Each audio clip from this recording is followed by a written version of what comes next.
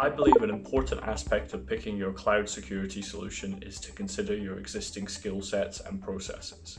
If your team, for example, is already familiar with using a SIEM as a single pane of glass, make sure your cloud solution is going to play well with that log management tool.